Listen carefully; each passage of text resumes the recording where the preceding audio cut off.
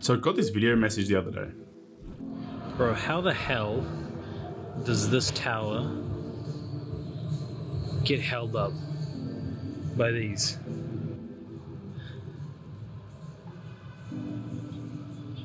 I don't get it. Don't worry bro, I have you sorted.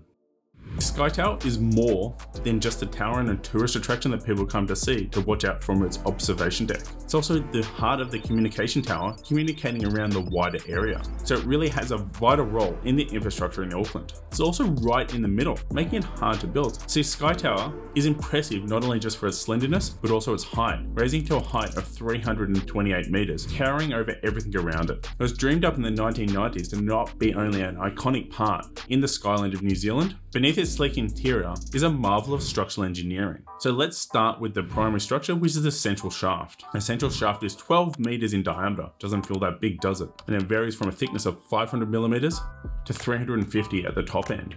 So you need the thicker area at the bottom, as that's where most of the load is. So as you're going up, you're trying to trim it down to reduce the amount of weight, so there's not so much structure needed below. The central shaft was cast up in essentially one bit using slip form as they rose up through the middle, slowly rising it in almost a continuous pour from top to bottom. Around the shaft is the 8 legs that you can see that really stiffen up the structure and give it the stability that it needs. This is truly just a cantilever element. So it starts at the bottom, cantilevering off the base. Now with any cantilever, you need to have the stiffest part at the bottom. And this is where these 8 legs actually allow you to achieve this. So they're around the outer perimeter, allowing you to stiffen up the structure at the base so it doesn't have as much movement.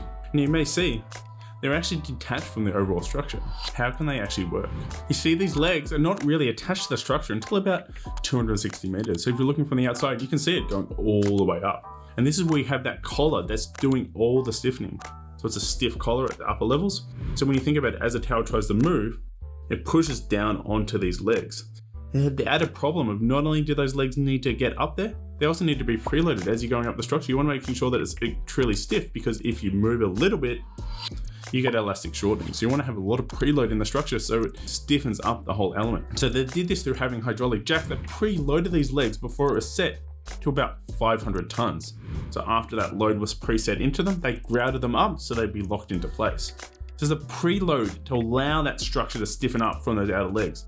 So as the building builds, it's already got that preload that it has to overcome before it actually moves even further, making the structure incredibly stiff. But you may be thinking, you've got all this weight, you've got all this preload, what is actually supporting it down below on the ground? As surely that's going to create a lot of difference in movement. You see, at the base, there's a 2.5 meter deep raft.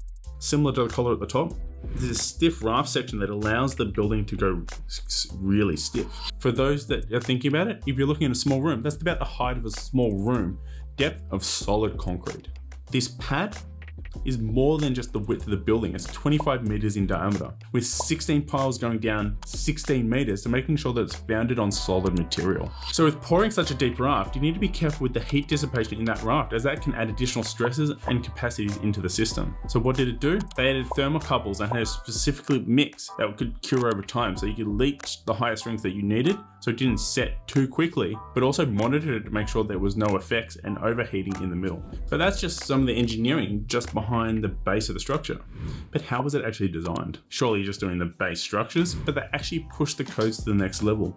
They went to higher design capacity than you ever needed to in the heart of Auckland, as the engineers realized the true catastrophic nature if this building ever failed. So it's been designed for a level 8 magnitude earthquake, which is far higher than anything around it. So meaning that's designed for much higher loads than you would ever need to for anything around it. So it will be safer than anything there. But it's also designed for higher wind. As you can see, it's very tall, so it means that it can be more greatly affected by the wind and the movement of the building. In addition to help dissipate some of those resisting stresses, it was designed to not need a tune mass dampener, but to help resist some of those nature of the building moving backwards and forwards and reducing the fatigue on the building. A tune mass dampener was added at the higher level. Essentially what a tune mass dampener is, it is a counterbalance of a weight of liquid, potentially at the top of the building, that will allow it to rock backwards and forwards, counterbalancing the movement, reducing the magnitude of the load as you've got this counterbalance force from momentum, allowing you to slow down the movement and reduce the stresses in your structure. This is quite common on a lot of high-rise buildings, not only just for strength, but also for potentially for humans' perceived comfort. As that rocking, if it's moving too fast, you can feel like you're swaying on a ship, and who really wants to be up there and get seasick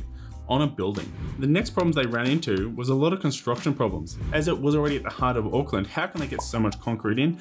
How can they get so much finishing going in such a bustling area? They had to do it in several ways. Some was management, some was noise control, so only building at specific times of the day. The legs, you may notice, is got specific joints as it goes up. See, those legs were built off site and brought to site in a completed form in a precast fashion, meaning that you can take all the time to cure it properly, leading to a better finish and having less time on site as it only needs to be craned into place. Also, the central shaft was done in that continuous slit form method, which you quite often see in places like Melbourne, New York, and other places that do high-rise buildings. But it was really innovative to do it in the heart of Auckland. So Sky Tower is more than just an impressive tourist attraction or towering by its height. It also has modern marvels of engineering hidden inside it that can't be seen to the naked eye.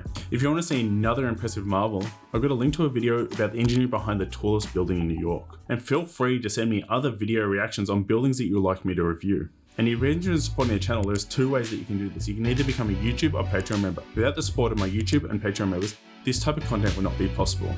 As always, keep learning, and I'll see you next week. Bye.